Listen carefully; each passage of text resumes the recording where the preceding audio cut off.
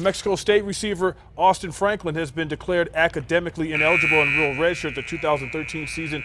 Many expected a productive season from Franklin, who was also on the Biletnikoff preseason watch list, honoring the nation's best receiver. Franklin led the Aggies with 1,245 receiving yards and 9 touchdowns last season.